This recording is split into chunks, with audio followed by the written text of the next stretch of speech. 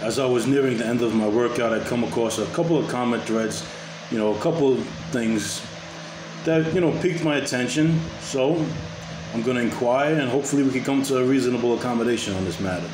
Now, Max is of the understanding that older lifters have a lower testosterone marker, hence their gains are going to come to a screeching halt, which is partly true, and it's partly right, backed by scientific data. But to say a broad statement like Kurt and the West Coast Wolverine have regressed in recent years and recent videos, that's not the whole plan. I've seen them incrementally get stronger across the board to a variable degree. I mean, substantially.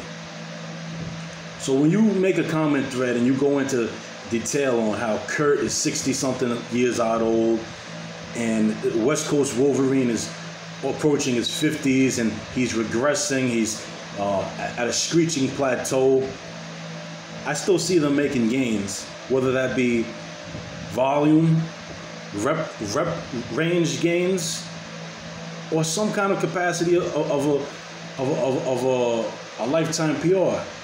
There's always room in the gym to make a personal best, and they're still doing that to this day, even old age aside. So Max, you shouldn't belittle people based on their age groups.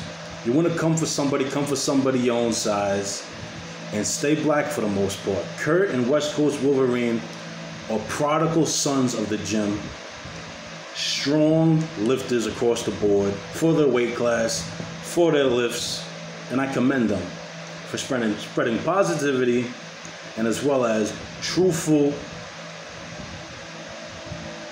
modest information of a logical degree and helping the community abroad time and time again.